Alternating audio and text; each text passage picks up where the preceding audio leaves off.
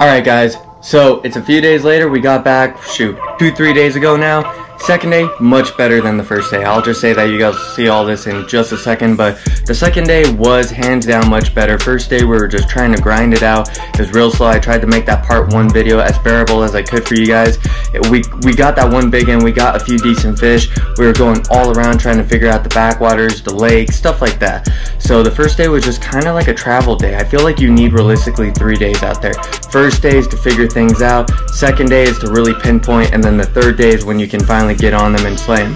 But the second day we definitely did much better. We didn't get any big ones, but we did get quite a few decent fish. I mean, there were just a lot of pounders, 2-pounders, stuff like that. We started to get the feel for it, got the feel for the bite a lot better. We don't fish that style very often, so I know my hook sets are trash. I know for a fact that I need to rip those fish out of the cover instead of giving them a shot to pretty much run right back into the cover. I need to yank on them. I mean, there's so much I gotta learn about that style of fishing, but it was a totally new experience and it was so much fun. So grateful that I could share it with you guys, because I mean, without you guys, none of this would be possible. I wouldn't be doing all these trips and stuff like that, especially this year. This year I'm trying to make it a goal to do a lot of different styles of fishing, and I'm definitely going to be going back to Yuma and doing that style again, because it is an absolute ball. And I greatly appreciate every single one of you guys hopping on board to the Southwest Fishing Fam. I mean, we're almost at 2,300 subs. Help me get to 3,000. I feel like that's a pretty realistic goal within the next couple months. And shoot, I hope you guys enjoyed this video. Make sure to like, subscribe, hit the bell notification, and enjoy.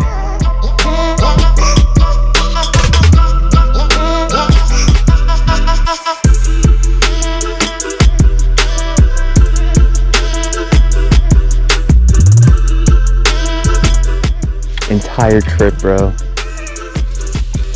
That's so funny. Little doink, bro. That's funny. On the floor though, bro. Pretty quick on it, bro. Oh my god, I got bumped again, bro. Like when it was dropping. Yeah, see, we can stay till 5 if we want. It doesn't matter. It's up to us, but which is nice. That's good though. That's a good sign. We got you hooked up for a split second. And even though it was a dink, I was able to get one in. Broke the ice, bro. Not bad, not bad. It's a good start for both of us. Little 3/4 pounder, little 1/2 pounder. I know. Dude, they're pretty fish. They're not big, but they're cool. I mean, dude, these fish are all spawned out, so they're gonna be going on that feed bag. Sorry, bro. Bro, I swear to God I got hit. I'm sorry.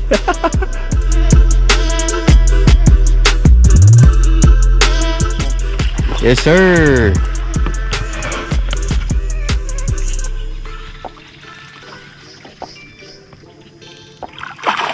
That is a solid fish. Dude, if these fish were fat, they'd be freaking chunks. Dude, they're coming straight at us. Woohoo! Clutch fish. A little shallower than you like, then you hook up. Yeah. Killer, man. Not my forte of fishing, but clearly yours. Feel him thump? Still just a pickup. Bro, he literally picked it up and started swimming with it. Yeah. And almost killed you. Yeah, you almost did, dude.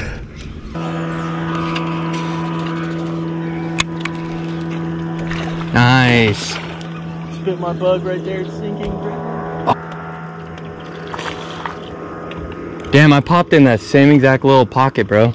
I just didn't cast on the left side. I got a little. Isn't that crazy how you could cast in the same pocket, almost the same spot, but just because you're a little bit more. That's exactly where it needs to be, bro. That's awesome. Dude, it's kind of bent on the top. Like, the sun's still not at its peak point in the sky.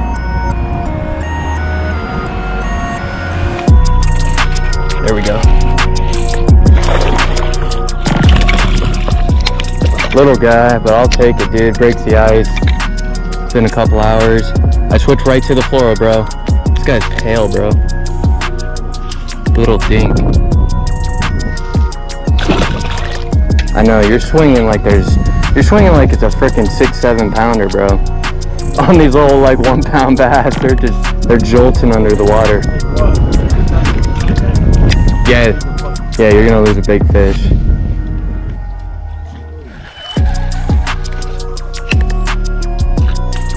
Got 9 fish for the day, and then we got 9 yesterday all day. We got 9 fish today alone, which is a lot better.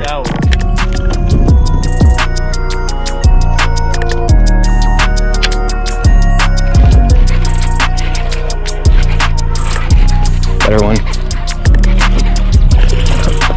There we go.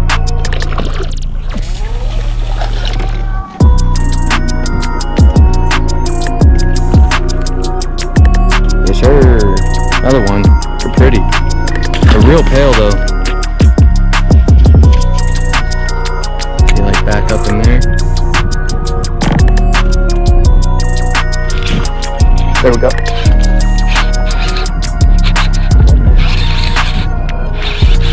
Yes, sir.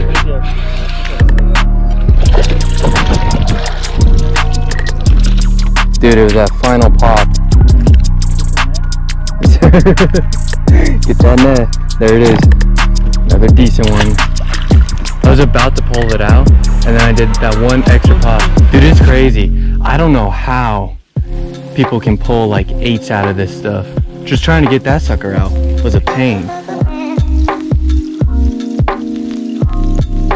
Alright guys, so as you guys saw, we got a few fish. We did much better. We fished from sunrise till about 2 in the afternoon, I think. I think it was about 2 in the afternoon. May have been like 3. But it was that midday. That midday grind was just tough. It was hard fishing. But first thing in the morning, it wasn't too bad. And then, stupid moth, get out of here. But midday, it was tough. Very, very grindy fishing. We were picking a few fish off here and there. The fish we were picking off midday, they were way, way back in the cover.